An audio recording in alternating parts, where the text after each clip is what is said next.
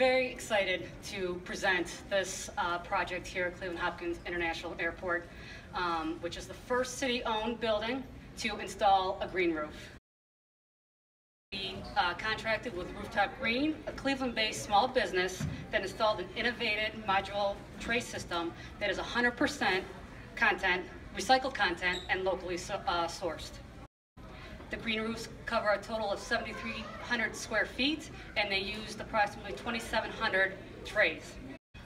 As stated earlier, the trays are made locally and made with approximately 117,000 recycled plastic bottles that act as a filter. They will retain about 120,000 gallons of stormwater annually, which will reduce runoff rates, non-point source pollution such as nitrogen, phosphorus, and sediments.